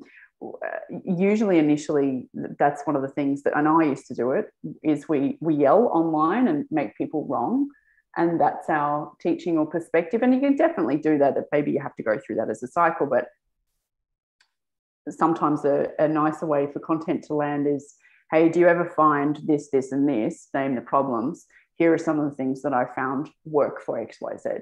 And again, like I said at the start, just pretend that you're talking to an actual client. Make that piece of content for your client. If I hadn't have done that, I wouldn't have met Pamela, actually. If I hadn't have decided that I meet nice people, I wouldn't have met Lee Duffy, and she wouldn't have referred me to Pamela. I've decided that I make nice friends. I've decided that I help lots of people. We've got to remind ourselves who we are. This is even critical more now, especially if you're persuaded or blown off your perch by social media. Stop looking at it. It's more important you choose who you are and decide who you are and what you do. Even if what you write down is different every day, it doesn't matter. It's not going on your tombstone. Right, I love that. And then also at the end of the day. Pardon? Well, I love what you just said, that even if it changes every day, to be able to give that permission is so powerful, because many people that come and that are coached by me into their mainly spiritual businesses, but they have this theme of, well, I'm a channel, I'm a healer, I'm a sound healer. If it's healing, then they categorize it further as QHHT or BQH or something, some type of protocol that maybe they've created themselves, and then they're like, okay, yes, I'm that. This is what I am. All over their page, it's that. And then when you want to change it, what then? You see what I'm saying? So I guess what I'm trying to ask you is, if you were to counsel and work with and coach someone who is starting a spiritual business, because I know that you are a business mentor, correct? Mm-hmm. So if you were to work with people starting a spiritual business, how would you advise them to start a business when they have certain abilities? And do you advise that they put their website being their first and their last name? And when you go about that and you're choosing these mission statements and all these things, when you have an empath, and empaths are primarily multiple gifts, like we're a jack of all trades. We'll have like 10 million things that we want to do. So as a business mentor, how would you help that person and hone that in a little bit? One, does it need to be honed? So two, actually this week the theme has been permission. You have permission to be multifaceted, multi-talented, multi-skilled, help people of different genres, niches, ages, demographics, colors, whatever. You can call yourself multiple different things. You are always you. I think that's the most important thing from a branding aspect, no matter what, because look, and this is, everybody gets to learn this themselves. you will potentially change who you offer things to, how you offer things, what you call yourself, etc. But your name's not going to change. So I do actually think that that is a good idea to register like yourself, PamelaArolin.com or something similar, because then you do the thing. And the thing is allowed to change because you're changing and growing. Love and that. you might decide that you want to do something slightly different. Honestly, people buy people. I often refer to, like, a client will be asking questions, something I said, but it doesn't matter if next week you decide to sell pens. You've got the pen. People either want to buy the pen or they don't want to buy the pen because you've got the pen. They might want the pen. So too much thought being put into it, really, sometimes. Start with your name. You can change it later. And do the thing, which is the helping of the people, because none of that actually matters as much as you think it does anyway, because that's coming from old business corporations that are the size of Coca-Cola, where branding and marketing, etc., matters. And it's okay, it's masculine, but it's just the way commerce has been done for hundreds of years. You just get to be you. This is the age of the internet. It's so empowering and so amazing, but also so overwhelming because there are so many choices. Restrict the choice. Help your people. Call yourself by your name. It doesn't really matter if you do that by tapping drums, rubbing their back, or reading what their guides say. I don't think. It's up to you. You have the permission to do it all. Just charge some money. Yeah. And do some free stuff as much as you can within the boundary of what feels okay to you. I'm very generous, so I'm always doing free stuff. And the reason I can do that is because looking back now, I figured out, what gave me breathing space were big things like a higher end 12-week online program. This is in the fitness and health space, or a retreat that was expensive, a 7-day event that was expensive, a one-on-one VIP treatment that was expensive. At the same time, I also ran multiple free programs. Always had people on scholarships doing things for free as well. Always had a low-end product with groups, always had medium, but it was the high end. So if you are experienced, make sure you have something that's worth a little bit of money as well. You don't have to tell everybody about it, but once you really do claim there, I'm open for business, look what happens, and then that gets you your time back. It does. I agree with that as well, and followed by the same principles. And it's funny that you should bring that up because that's what led us to this conversation today. That 4,000-year-old paradigm by the sick cultures that still lead our societies today has taught us, and many people still carry it through, that you are not meant to charge for spiritual gifts. So I want to get your take on that. Why do people still believe that? Do you think? I mean, aren't we? They're choosing to. Why are they choosing to? Why would they want to choose that? Yeah. I think you can definitely give a lot of it away for free. You can give a lot of everything away for free. Why does it have to be just paid or just free? Can't it be a bit of everything? Mm-hmm. In Pamela's group, I wrote in one of the comments, that's okay. Jesus and Buddha were also probably paid in donkeys, so we can just send her some donkeys. They didn't ask for the donkeys, but they would have been paid donkeys. So frankincense and myrrh, and I'll give it to my landlord, and that will, because I legitimately had the question back to the people in this spiritual exercise. I'm like, okay, I'm okay that you believe that way, but I do want a logical suggestion. I want some logical advice on, if you believe that spiritual teachers and facilitators shouldn't charge money, how do you actually expect them to live in a modern world? And that's where you and I got to talking in the thread there, and you were like, yeah, guys, just go ahead, since Jesus didn't charge, just send her some stuff over on a donkey. And and I was like, yeah, I'll take it, and I'll give it to my landlord, and I'll say, energy exchange, my love, take it. And she'll be like, get out. Yeah, it is actually just the way commerce works these days, isn't it? Are you in your human body now, or are you channeling something from 4,000 years ago? Slightly old paradigm. It's not, none of it's wrong. It's just, well, how does that work for you? Worry about it for yourself because it won't work if you practically apply it, which is also what I think happens with random comments on posts. It's really not really that meaningful. It's a random throwaway comment, which obviously isn't, I don't think is sometimes really that loaded. They don't really mean it. That's how I look at it anyway. That's probably how I don't get offended. I'm like, oh, the poor person, they don't mean it. I think it pulls me in because I look at that when people put throwaway comments on someone's social media. I'm commenting and I'm putting a lot of time and energy, and I'm like, spiritual development question. Think deep, go deep with me. And they're like, no, don't charge, give it to me free, throwaway comment. And I'm like, are you even working on yourself with me?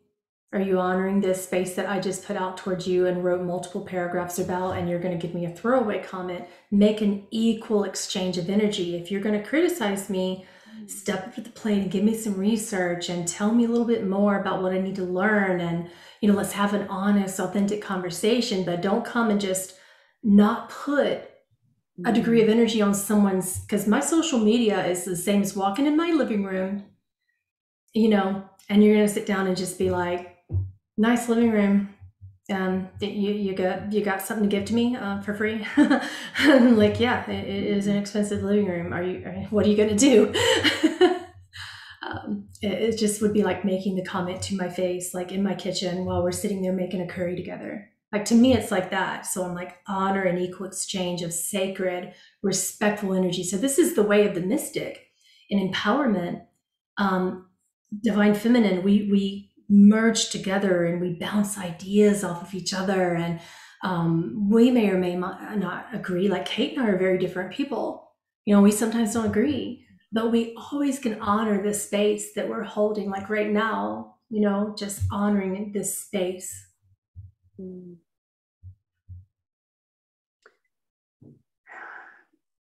So where does it come from? What's the context? Because as you said that, I thought, oh yes, that is very much a yogic teacher philosophy as well. It's why lots of them chose to not go online because they weren't supposed to be making money in some way, shape or form. But yet, ironically, I only know that because I pay them for classes. It comes from the old caste system in countries that have that system, and primarily in that system, which some countries still honor it today. Even it is that the teacher or guru or yogi or healer, whatever it is, the priest, whatever word, the shaman in some cultures, they are supported. The medicine man, they are supported by the tribe. So basically, you would come to the temple and you'd pay your tithing, and then guess what? That yogi's going to get paid. They're getting that somewhere, and if they're not, then they're living in the temple. They're definitely being fed. Church in the residence, and they're being fed by the food from the church. The utilities are paid for the church, and guess what? There's still a money exchange that you gave to someone, which got back to the yogi in some way. So the difference between that system and the modern day system in a capitalist society is that I am not individual psychics, channels, spiritual teachers such as myself, healers, spiritual healing facilitators, inner child workers, all of that, shamans that are more modern. We're not supported by that system. We have to support ourselves. So if you want us to not receive money for healings, we have to do a couple of different things. Number one, we would have to get a full-time job, which, by the way, if I did that as a single mom of 4 kids, you would never see me. I would not be sitting here with you right now. I would not be able to afford it. I would not be able to afford anything. The person who's watching my child right now, who handled the dinner, like I wouldn't be able to afford paying that person to do that, right? If I had that full-time job, it would be okay. That's that. And now I have no energy exhaustion. I can't afford the energy as well. It's gone. So I might be able to afford some degree of something, but if I just did not take the job, I wouldn't be able to afford being here with you right now. And if I did take the job, I would be energetically exhausted. So it's kind of, it's a lose-lose scenario. You know what I mean? For a full-time job in a corporate industry. Well, definitely, because you just don't have the time. Yeah. But the other thing people suggest is donation. They're like, well, we had this conversation not long ago in my spiritual community where someone said, well, I know someone who lives completely and does very well by donations.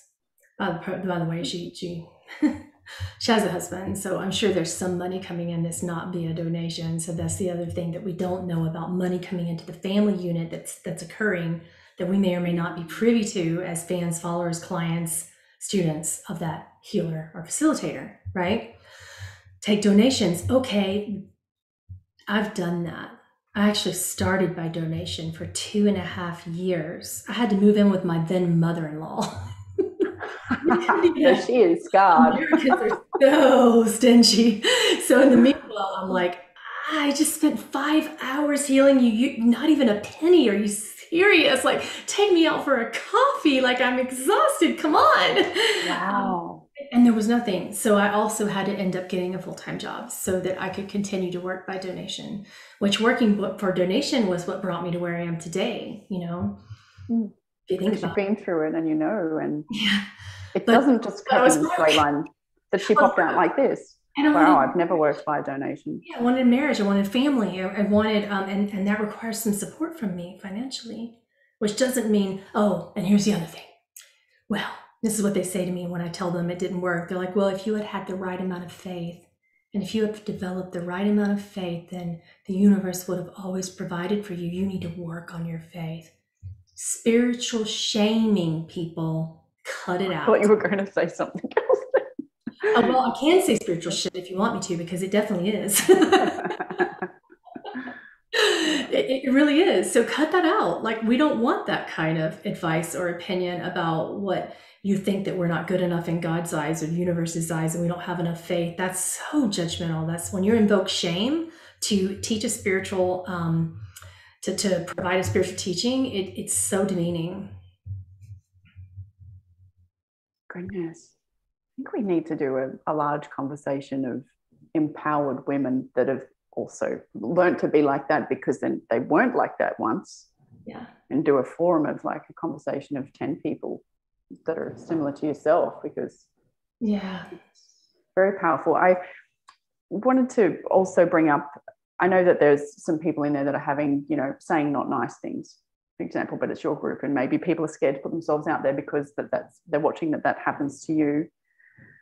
I think in a message in your own business and someone that's not just looking to start their own thing, but have existed in that space of helping people for a while, it's important to speak to the people that are already over your side of the fence, not the ones that are over the other side of the fence that don't believe that it's worth anything, etc. Obviously, other people that are practitioners that believe that aren't going to be your clients necessarily, but that there is a division of the people that it's easier to work with, which will make your life easier, and then the ones that you're trying to drag over the fence or over to your way of thinking, and then everybody gets splinters, you and them.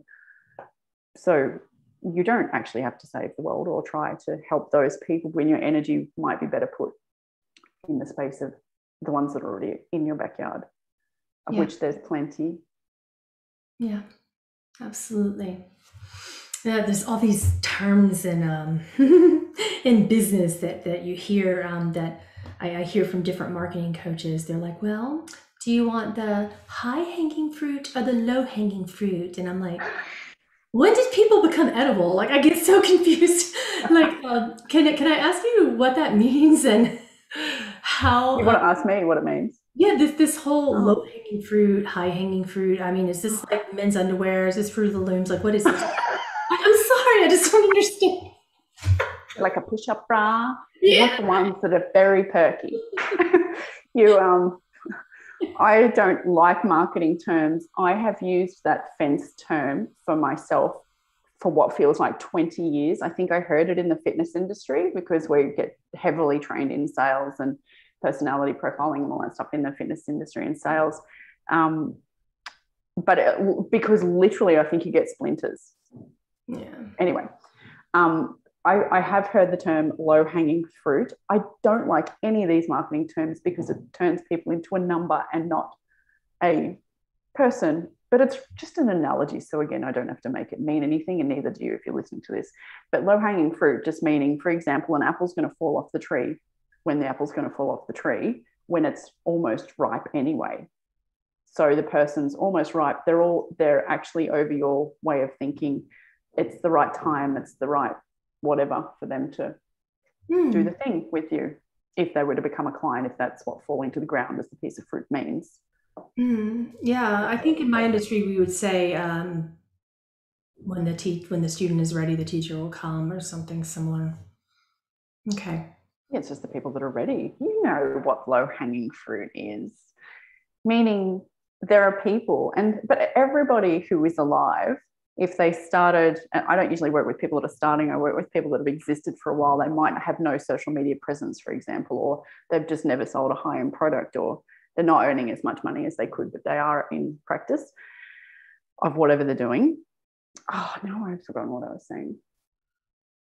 Low-hanging fruit. Low-hanging fruit. Or something. You just disappeared off Instagram, so I'm gonna. Oh, Doesn't matter. probably because my phone is dying. Sorry. All good. I should have prepared more for that. My apologies. No, all good. The only reason I'm prepared is because I charged overnight this morning here. No, everyone has low hanging fruit in that. If you're 21, you don't have as much low hanging fruit. If you're 31, 41, 51, you know more people. So more people know you to be that, I don't know, whatever the weirdo thing is that you do the thing because you be the thing, pretty much. Maybe you eat healthy, maybe you've always been reading tarot cards. It doesn't really matter what it is. And so through your own organic network, there are people that would be ready technically to work with you with whatever that is. If not, your own organic network knows somebody within 2 degrees of them who would work with you, which is why I'm always saying to people, please post what it is that you do on your personal profile, not just on your Facebook business page, because they don't get seen. That's all. That's low-hanging fruit. Everyone has low-hanging fruit. We are all farmers. An interesting analogy. I love it. But that's the fruit's an analogy, isn't it? Someone just hooked onto that and it's been done to death. Yeah, I guess I think of like grapes or whatever and the way that they are, but I also think you want to eat them when they're low-hanging fruit. They're disgustingly soft. Like, I don't want to eat a grape, and I don't like grapes anyway. I know my partner eats them; they're everywhere. That's all I think of is grapes. What's that? Oh, it's a grape. Now cream. You want to be fed the grapes. You want the high-hanging fruit. And then they fall on the ground, and then ants crawl over them. I just don't understand the biology sometimes. I'm like, oh, it's rotten.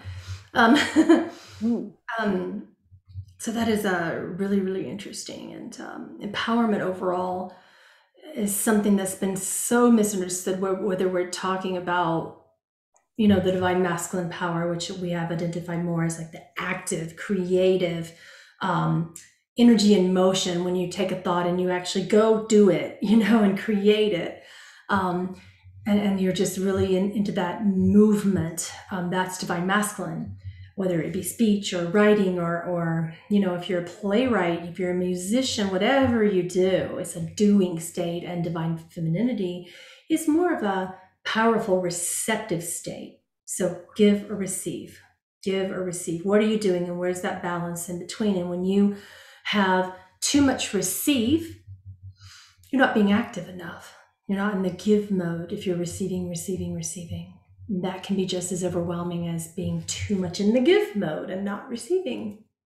You can be drained in an equal capacity. So what would you suggest people do to become aware of what they're doing, how they're being, and how to balance it? Body will tell you that. The body is meant to be a measuring device.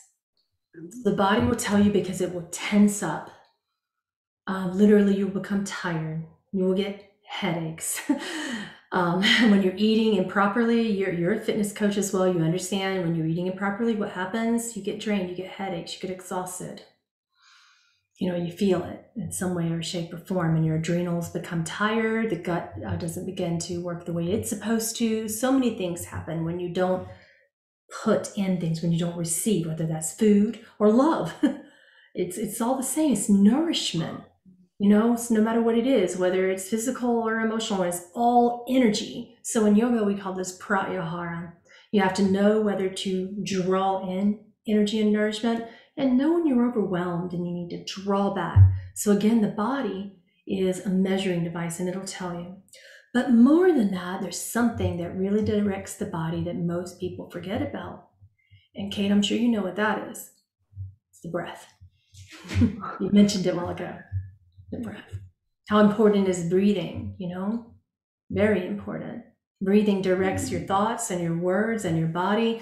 If you're not when you're anxious, what do? Hold your breath. First thing we do. Throat tightens up and we hold our breath for a minute. We freeze. Yeah. So that's how we know we're out of balance with too much giving or too much receiving.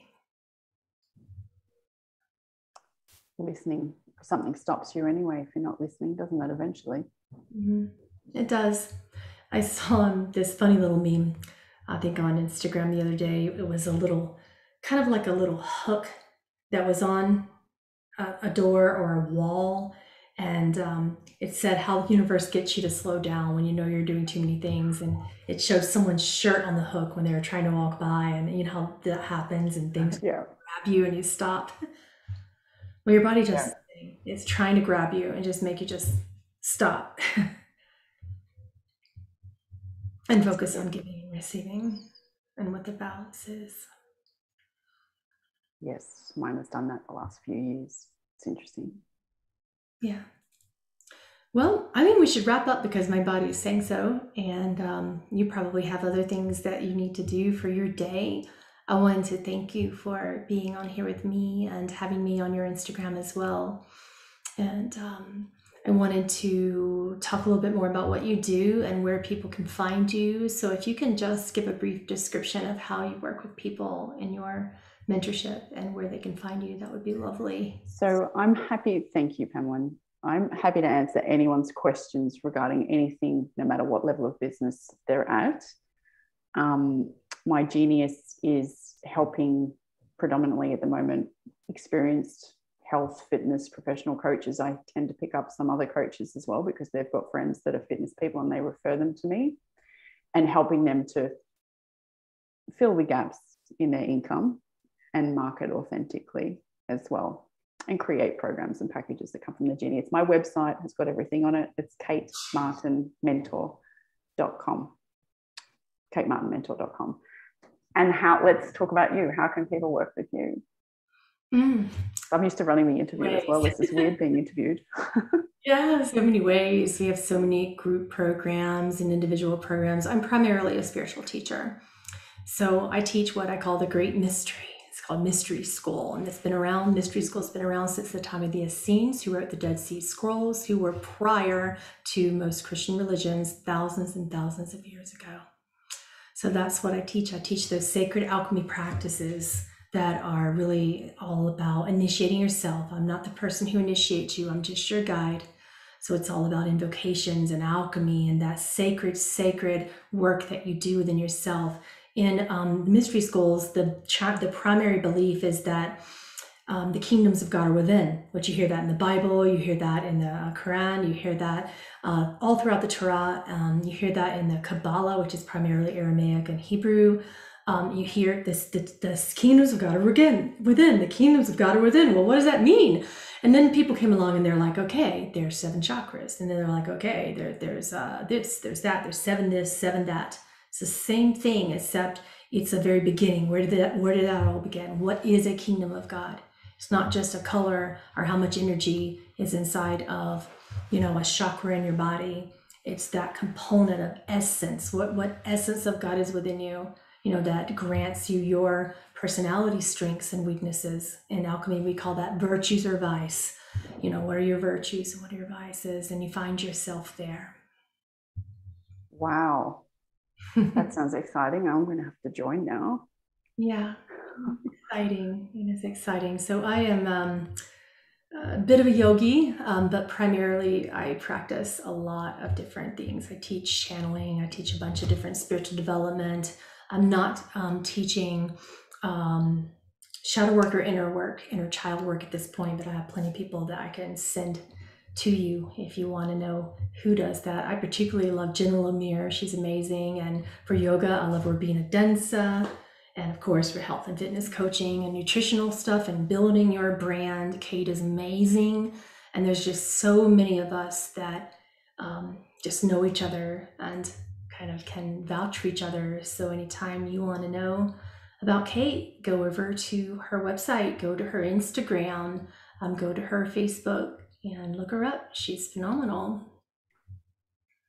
So humbled and blessed. Thank you so much for even having this conversation today. Look forward to having many more. And yes, everyone can feel free to message me from the website or comment here. But, Yeah, you know, and same with my people. Let's ask Pamela as many questions as possible. yeah, so I'm all about finding purpose. Mystery school is about finding your actual purpose, not your goal, not your job, not that's just what you do to support your purpose. So purpose is way deeper than that. It's your passion, it's your inspiration. It's always some emotion. Absolutely, always there's emotion that contributes to it. But it's even deeper than what we can feel and what we can even put into a human word. It's beyond language, you know? So finding purpose is a big deal so that you understand how to stop asking all these questions like, why am I here? This can't be all there is. These are mystery school questions. That is the perfect way to summarize what you're doing there with some thinking, but what do they do? What is the outcome? You know, what do I put over here on my accounting sheet? Just those nagging questions that make you really not live your life, you know, successfully and happily and in full abundance and love. When we have these nagging questions about why do I feel this way, or why do I feel that way, or why does this irritate me, and why am I here, and what is my purpose? These are just philosophy's been trying to finagle this into their stuff for thousands of years as well. But prior to philosophy, there was a mystery school. And there were adepts that were initiating and helping people find themselves. And ultimately speaking, guiding people to learn how to let their own inner kingdoms initiate them. So it's not about me being anything more special than anyone. That's not what initiations are. This is not about me telling you what your practice needs to be. That's not what mystery school is. But if you really want that, you can have a practice, and it can be simple. It can be under 20 minutes. It can be easy. It can be practical, and it can be sacred. So that's everything else that we do in the school. And it's incredible. I absolutely love it. Amazing. Yeah, you can tell you're born to do it. Yeah. Makes sense. All right. Should we close? Are we good? Yes. I have to let the dog out. He's That's like, what I'm conscious of now. All right. Thank you so much, everyone. Thank you, Kate. And I'll see you soon. I'll see you soon, Kate. Thank you. Talk to you soon.